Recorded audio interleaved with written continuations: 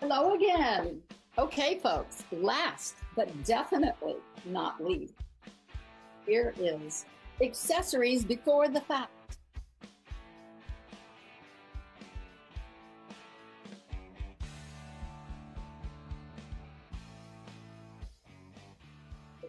So I just want to begin by saying that I'm not Cheryl, I'm David. And Cheryl, you look positively ravishing. That little Yeah, thing, yeah. just And you with your almost formal attire, I think we're ready. I think we're ready. We're going to be a class act. all right. Let's find out. Like we'll Let's find out. Okay, let's I'll be back when I'm ready. Okay.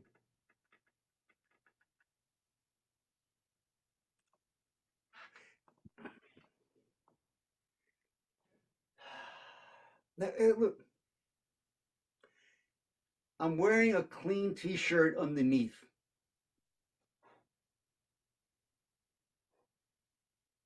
You say you're wearing a clean shirt. That, but that doesn't change the fact that you should be wearing a jacket. This is a formal thing.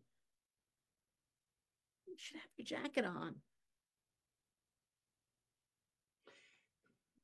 So you're saying that having a clean T-shirt is not enough of improvement, and I, I should be wearing a jacket. Do I get that? Well, you're so perceptive when I say things as clearly as you should be wearing a jacket. Yes, that is what I'm saying. You should be wearing a jacket. This is very important to both of us. You should be wearing a jacket. Show the seriousness of the occasion. Look, I'm not. Maybe I'm not discounting the importance of the occasion or how a jacket would gussify me in a manner heretofore, but I'm wearing a clean T-shirt. I'm hearing words like gussify and heretofore. And in that time that you said that, you could have gone and gotten a jacket and put it on. You're delaying. You're obfuscating. I'm also procrastinating as long as we're, you know. Going into those words. Yeah, yeah, you are. I mean, what's so difficult about putting a jacket on? Wow.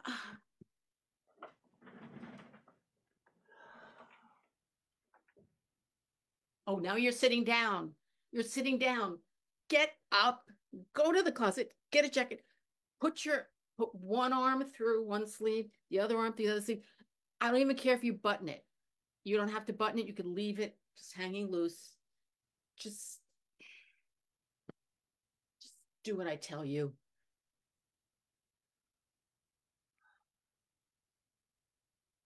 Whatever I do for you isn't enough, is it?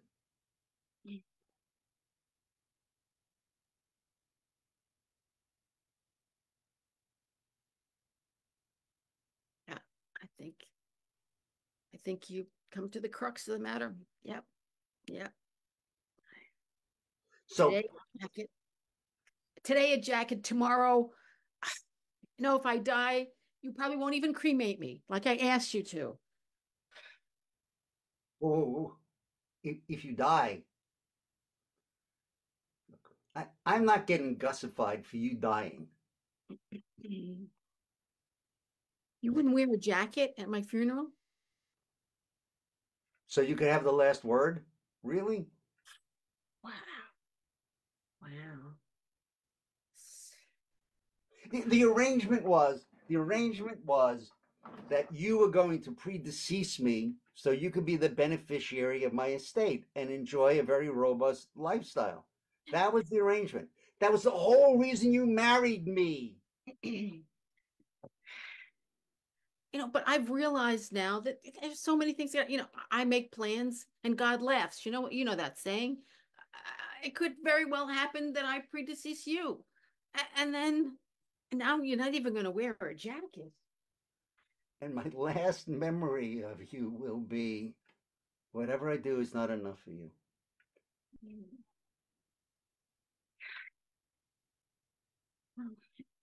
Okay, okay, all right. Yeah, maybe I'm being demanding. maybe a cardigan sweater, maybe a cardigan. You know, it's our daughter's wedding. I mean, something beyond just the shirt. Another kid is getting married? Do you not pay attention to anything I say? I'm out of here.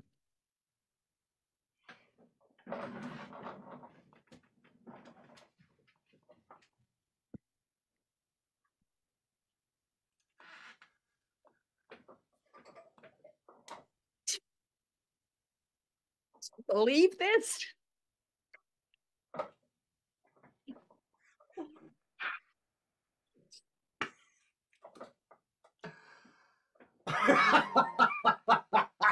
Just, was that rude? That was, Laugh. You should just. I mean, this, what? What? Can you believe our luck? I just. I mean, I would not, I would never have expected if you said, I'll bet you $1,000 that I'd be like, $1,000. Go bigger, go bigger. $1 million, $1 million. I mean, that's the kind of money I could buy a jacket with. You could buy a whole closet full of jackets. I mean, not necessarily the most expensive ones, but certainly. No, I mean, I don't want to be ostentatious because No. but this is just talk about dumb luck. Wow. I mean, who would have thought, just your jaywalking, getting hit by a car, and now this $1 million settlement, I just.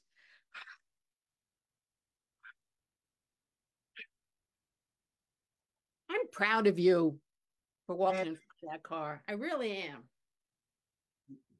You know, I did that for you. Oh, gosh.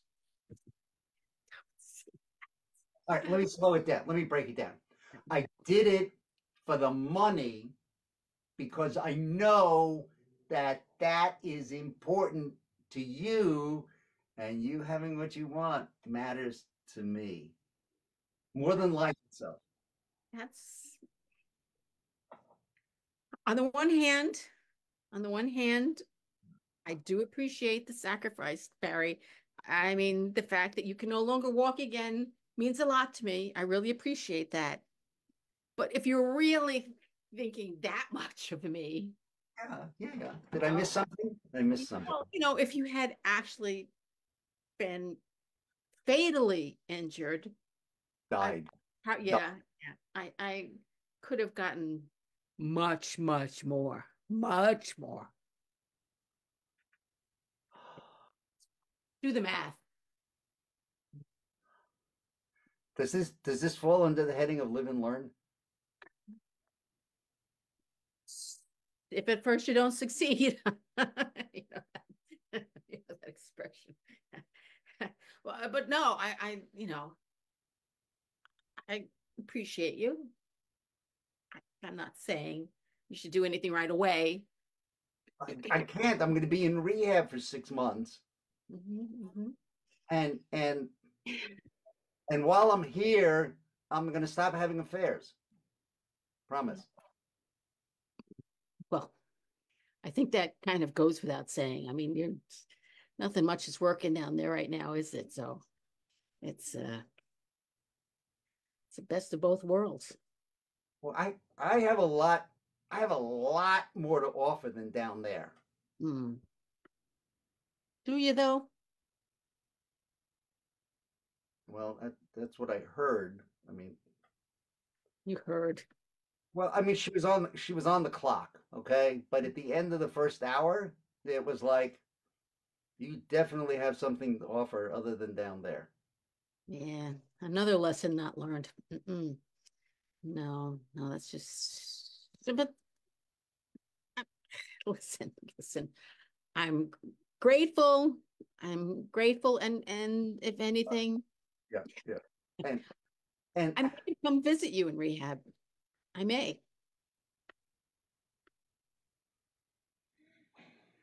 okay, so I I said I'm going to stop having affairs while I'm in rehab. I haven't heard you say Well, really? Really? Is that necessary under the circumstances? I mean, you're going to be in rehab a while. You you're saying you do things for me or whatever it is you wouldn't want me to go without, would you? that. Up to a point, I have said that, but I mean, up to a point is what I mean. Uh, you never actually defined what that point was. Correct. So as of now, Mm. while I'm in rehab, I'm going to say you're not in a position to negotiate right now. from the way you package it, I'm not going to be able to negotiate anything meaningful, it seems like. Yeah, yeah. You should have really thought this thing through a little bit more, I think. That I put my life on the line, really, really. and I ask you to stop having affairs going forward, Mm-hmm. and your answer is you should have planned this better. I said we have nothing in writing. There's is very little you could do to stop me. And well, honestly, while you're in rehab and I have all that money, I'm ever so much more attractive to anyone, everyone. So big chance. Sometimes I wonder if it's all worth it. Again, it's a little too late thinking about that.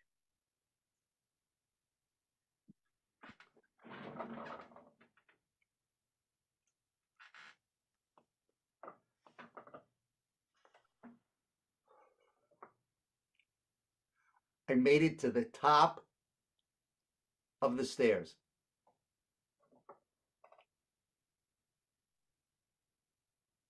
So great. I knew you could. I knew you could. I belly crawled up the stairs in the Empire State Building. Ripley is waiting. No. And I thought you had no goals when I met you. But look at you. Look at you. You really did something that no one else in the world has ever done or ever wanted to do. And you're You gonna know, make books. You're gonna make the history books. Masha, does this mean that like you're proud of me? I said I was proud of you. What I said it. The words came out of my own mouth. I am proud of you. Seriously. Oh, Masha, Mm. those stair burns that tore the hairs off of my chest as I got up to the 77th floor and I thought I wouldn't be able to make it. No. It was all worth it. It was. And those people who just kept walking over you and under you and around you. I mean, you did that despite the crowds. I'm just, you being proud of me makes all that humiliation, being treated as like a floor mat, it Yeah, makes my life worthwhile. that's great. It is. It is. I am proud of you. And I'm sorry that you're not in shape to actually see the view now. It's really pretty up here. I think You could lend me a hand so I could look over the railing. oh, well, you're kind of a mess right now. All Well, those footprints in the dirt. That's a lot of mush. You got a lot of schmutz all over you. You got schmutz. I don't want to. Yeah, but I mean, I have a bottle of disinfectant, and so whatever is on me is not going to be contagious. You carried a bottle of disinfectant all the way while you were crawling up. You had a bottle of disinfectant in you? It was a plastic bottle, so it wouldn't break, and it was That, a recyclable plastic bottle. that's more forethought than I would have expected of you. Really, really. So Great. about giving me a hand so I could see the view because I'm Huh, here. yeah, well, no, I think it's time for going down now. Like, just getting up is, well, that's only half of it. You got to go down now. Well, but, I'm taking the elevator. I'll meet you. but And how long you think that would take? how about if you just drag me over to the elevator? That would be cheating. We got, according to the books, yeah, I can't touch you. You got to do this all on your own. I would love to. I would love to help you. I don't believe that for a minute. I never saw that memo. Listen, I'm your coach. I've read all the bylaws. I read all the qualifications to get you in the Guinness Book of Records, and supposedly no outside help. I cannot help you at all. I am not going to fucking stand for this. You are standing. How did that happen? I think that's the school. You're not supposed to ever get up. Not now, not yet. God, wait, all that. You just did all that for nothing. I actually walked up the stairs. You're a liar and a cheat. And now you're not even a record holder. I'll see you on the first floor. Yeah, maybe.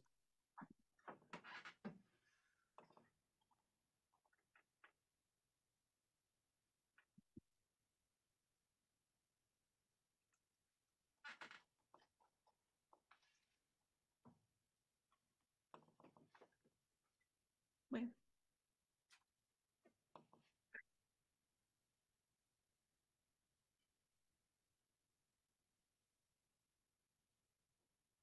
where did it all go wrong? Jerry, where?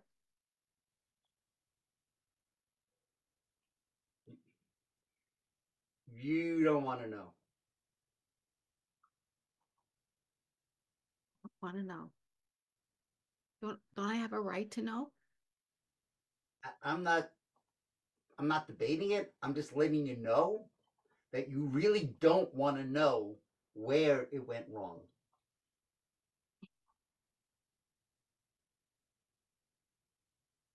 You need to know so it could never happen again. Do you understand what I'm saying? I just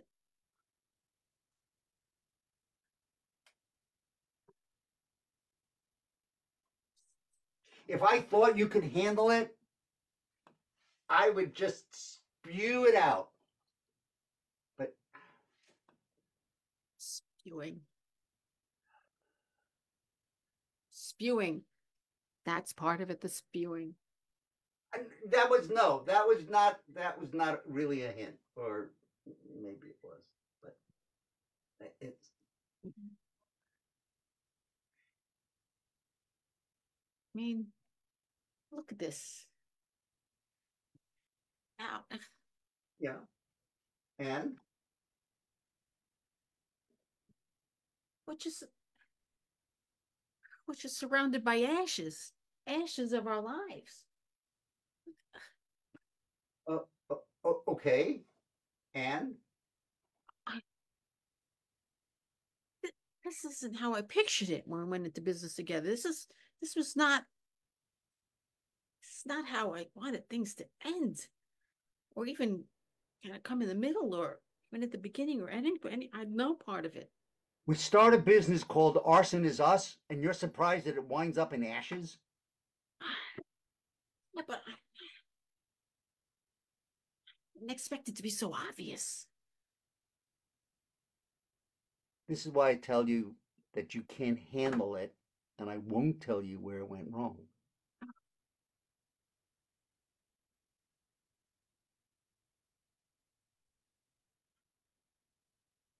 Just maybe if I'd written a business plan, maybe that would have helped. Maybe it's my fault. It's my fault. That's what it's my fault. It's my fault. Um, I don't disagree with that.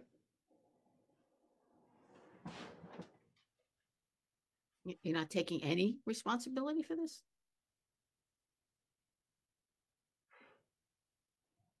Let's see.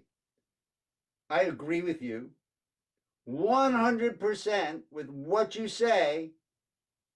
You say it's my fault. You don't say it's partially my fault. You don't say it's 51% my fault. You don't say that I was complicit in it, but substantially it was your fault. You say it's your fault. And what do I say? I agree. I was being generous. I figured you'd jump in and say the gentlemanly thing, like you say, at least you had something to do with it. You know, you know. No, no. The gentlemanly thing. I give you full credit for an incredible failure. And you're like, if you'd only be a gentleman, things would be so much better. So, the point of the business was to burn down other people's businesses or homes or whatever they hired us to do, but not ours. Not ours. Not ours. No, not ours. I thought that would have been obvious. I mean, it was really beautiful. The pyrotechnics, putting our business on top of a fireworks factory. So when we went up, it was like the whole world, or at least all of Hoboken, could see. No, actually that's probably where it all went wrong. I think that's where it all went wrong. Um, yeah, yeah. I mean, on the other hand, Yeah, I'm thinking yeah. this is good branding. If we could show people how we just torched our own business. I'm giving you all the credit for that. It was all your fault. It's all the credit is yours. I'm going to run with that. I got the marketing campaign all figured out. I got the perfect location set. Where? You don't want to know. I don't want to know. I don't want to know.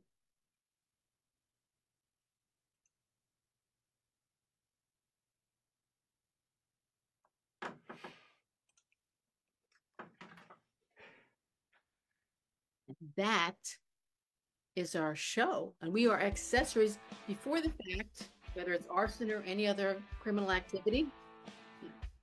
And I am not David. I am. And the wonderful thing about having Cheryl as my scene partner, one of the wonderful things, is she remembers whether it's accessories before the fact or after the fact. And so I just shut up and go with whatever she says. Because you're 100% right. I give you full credit. That's really the only thing I am responsible for these days. Thank you, David. Thank you, Cheryl. Okay. Thank you, Follies. Awesome job, guys. Thank you. And that's it for us this evening, folks. And thank you Judy, all for coming to hang out with us here at the Follies. Hope you enjoyed the performances. And remember, we're here Sunday evenings, 8 p.m. Eastern, via the Follies Facebook page or YouTube channel. Have a great week, and we'll see you next Sunday. Ciao.